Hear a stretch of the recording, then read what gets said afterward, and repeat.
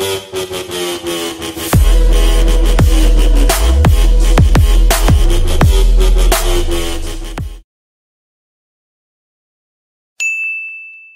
everyone, this is Stunts Collector here with another action figure review, and here we have the Marvel Legends series Retro Wave Webman figure. So let's go over the packaging. So first we get the Marvel Legends Retro Spider-Man series logo here, and then you get a billboard of Webman here, and then you get Webman here.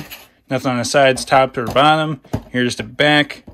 That shows that you can switch off hands with wall crawling hands or with whipping hands. Here's the description if you guys want to pause and read that. We get that same billboard picture. We get that same Spider-Man Retro logo there. Here is the DCPI. But besides that, let's crack them open. And here is Webman in the packaging. So let's go over the accessories first. So we don't have any Build-A-Figure pieces. So here is the wall crawling hands we finally get occasionally with Spider-Man figures. So we got some nice clean cobwebbing here. We just get the blue hands. We've seen these hands before too. So yeah, I like the blue that they use though. It's very vibrant. And then we got thwipping hands here. One for each hand. Like I said, cobwebbing looks clean. So yeah, I like the blue like I said. And that's all we got for accessories. So here is Webman up close. So this is, I think, is the Sunfire like body sculpt. And this is the Spider-Man UK head sculpt. So one problem that I do have with the face sculpt right now is that the paint job is that the bottom part looks like it's kind of tilted. Like you can kind of tell. So the top part of the paint, like for the cobwebbing, it's doing good. Like it's going towards the center, whereas this is kind of tilted there. It looks a little wonky. So I don't know what happened there. But the eyes look good. You get the nice white line. Eyes, the cobwebbing looks straight. Like they're pretty clean. It's just that part right there, just a little off-centered there.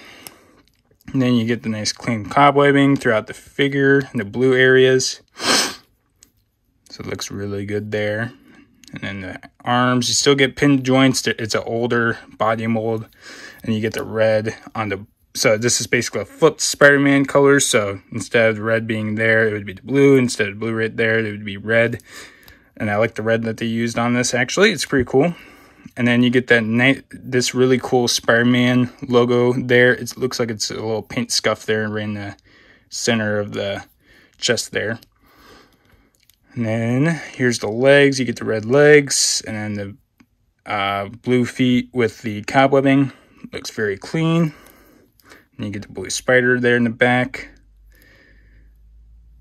Looks pretty cool. So let's go over articulation. So he has a disc ball jointed head. So he looks down that far. Looks up that far, left and right. A little head pivoting. Shoulders go out that far. 360 rotation there. He has butterfly joints.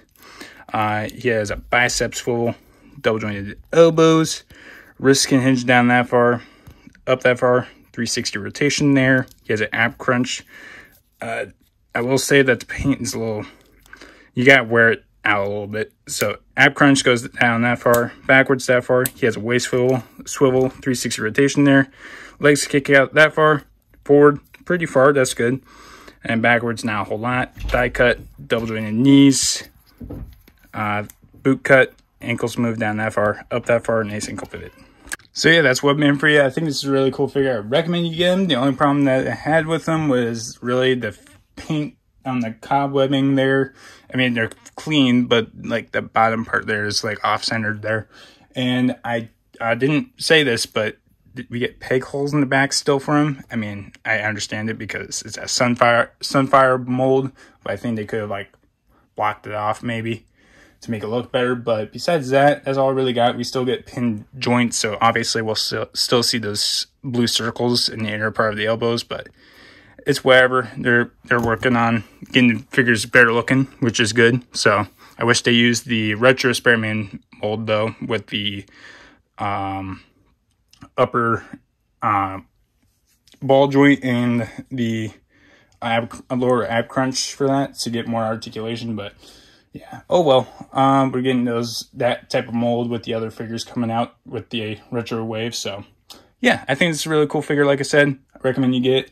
But besides that, if you guys want to help support me on my other stuff like TikTok, Twitch, and Instagram, go ahead and check those out in the link tree in my description. But besides that, thanks for watching.